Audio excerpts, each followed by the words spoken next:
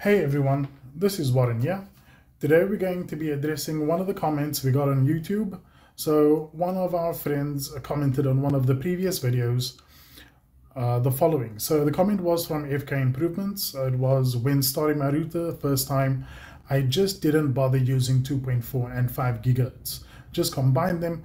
Now I have realized my camera needs 2.4 gigahertz wireless to connect. How can I reset to come back to the previous options using 2.4? So with regards to this one, this is a common issue. It does happen on the newer Huawei routers. We are specifically going to be logging into the Huawei B535 to see where to find the setting to split these two frequencies up. So generally what happens is these routers actually display both 2.4 and 5 gigahertz network as one name, with the intent that it's going to be a lot smoother with regards to transitioning between the two networks. But it often causes issue like the issue that our friend is experiencing. So what we're going to do is we're just going to log into the router. Now, before we actually log into the router, I do have to advise, in order to get to this section, you firstly need to be connected to the router either via the wireless network, or you need to be connected via a LAN cable or Ethernet cable. If you're connected on either of those platforms, you'll be fine. Then also you need to find the default IP or the IP address that is normally displayed on the back of your router. So there's a sticker on the back of your router with the default IP. Find out what that is, pop it into a browser like I did on Chrome here, and then you should be able to log in. Let's log in.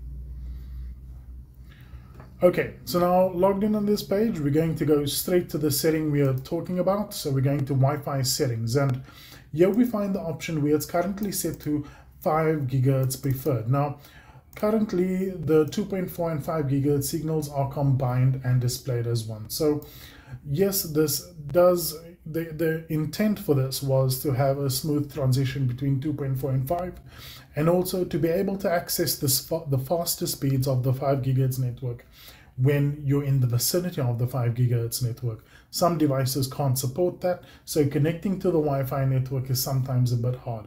So what we're going to do is we're going to split those two up. So we're going to uncheck that option. It's going to give you a confirm block. We hit confirm. Once that's confirmed, configuration complete, Wi-Fi system essentially restarts. So now we see that we've got both 2.4 gigahertz and 5 gigahertz networks, or 5G and 2.4G network.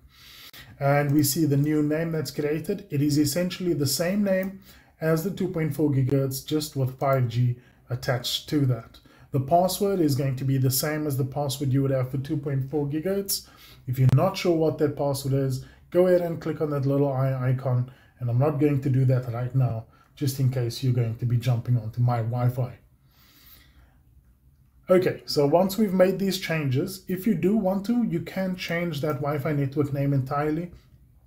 It is totally up to you. I've chosen in my instance to leave it as such, and we're going to click on Save. Now, the Wi-Fi system does do a bit of a restart, but we should be good with regards to finding the 2.4 gigahertz and the 5 gigahertz network now. So in this instance now, what's going to happen is it's going to be pushed or displayed as two different networks, two different frequencies, and you should now be able to comfortably connect your devices that need to access the 2.4 gigahertz network. You can comfortably connect your devices to that Wi-Fi network. I hope that answers the question. I'm going to be looking into doing a lot more things like this, where we specifically answer questions that you'd like to have answered, so that you see exactly where to go to get this thing saved. That's it from me for today. Thanks so much for sticking it out to this part of the video. If this was informative at all, leave a like, and please do subscribe. We're going to be doing a lot more video content in the future.